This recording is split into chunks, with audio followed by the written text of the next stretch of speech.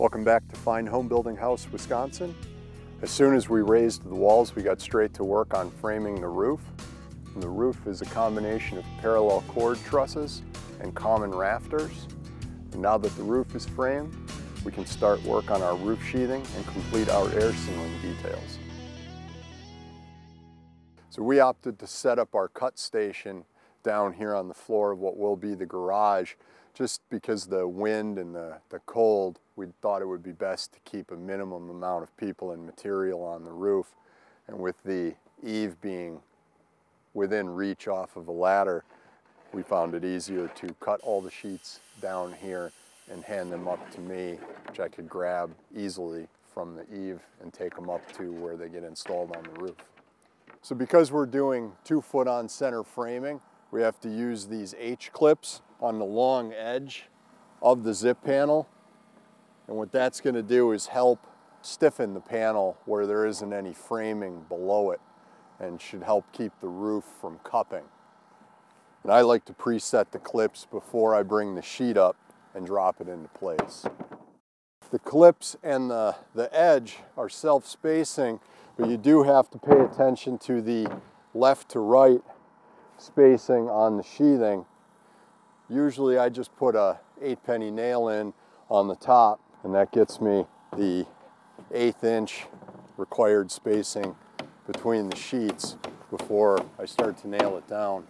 So when we go to nail off our zip panels, again, just like on the walls, our spacing is 8 inches in the field, which they have marked with squares. The squares line up with our 2-foot on center roof framing, whereas the circles would line up with 16 on center or 1 foot on center framing. On the edges, we want to go 6 inches on center. So now that we've got the zip sheathing down, we can tape all the joints. On the roof sheathing, I do want to have it so that I don't have any reverse laps, so that it's shingled properly like you would have your asphalt shingles on a roof.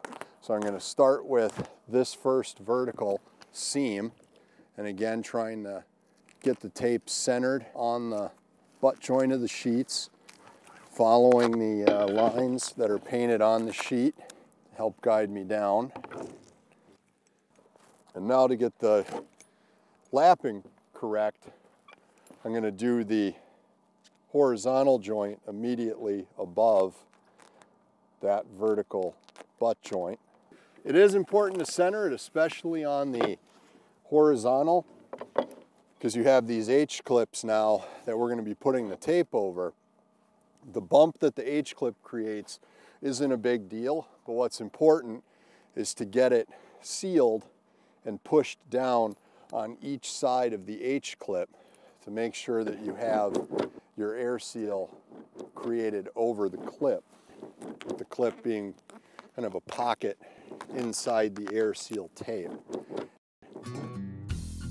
Now that we have one side of the sheathing up to the ridge, we'll continue taping the seams. Another reason why I like zip panels is that once the opposing side of sheathing is installed, I'll be able to easily tape the two sides together to complete the air seal at the ridge. Another area to pay close attention to when air sealing is your roof-to-wall transitions. Taping these sections correctly is important in order to minimize heat loss and to keep moisture from infiltrating into your assembly. These methods follow the same taping procedure as we did on the roof sheathing by lapping the joints shingle style. Once we're dried in, the next step in our process is to frame the interior 2x4 wall of our double wall assembly. And you can catch us doing that next time on 2021 Wisconsin Fine Homebuilding House.